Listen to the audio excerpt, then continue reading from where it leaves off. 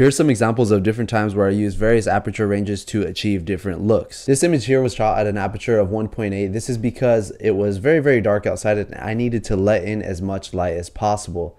As you can see, it gave it a very nice look of having the background very blurred out. This very well could have been shot at a higher aperture to keep the background in focus. However, I would have needed a tripod if that was the case. An aperture of f1.8 or even lower is great for keeping the background blurry, or what we like to call depth of field, and it's really incredible for portraiture.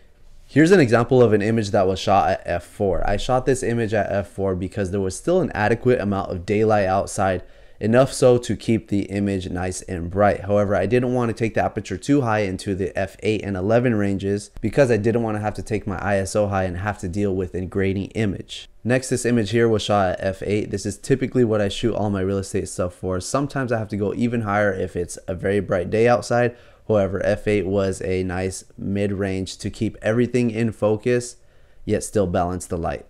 This image here was shot at an aperture of f11. I shot it at f11 because I wanted primarily everything to remain in focus and there was still an adequate amount of sunlight outside.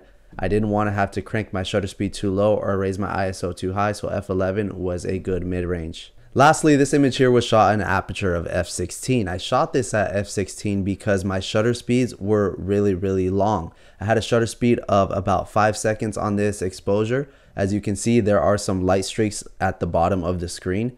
Those are from the cars that were passing by, as well as the light streaks on the freeway. In order to combat all of that light that was coming into the camera, I had to close up the aperture to make sure I was balancing out the light evenly. Overall, there's no right or wrong aperture to use in every single situation. It's all situational and it all depends on your creative preferences.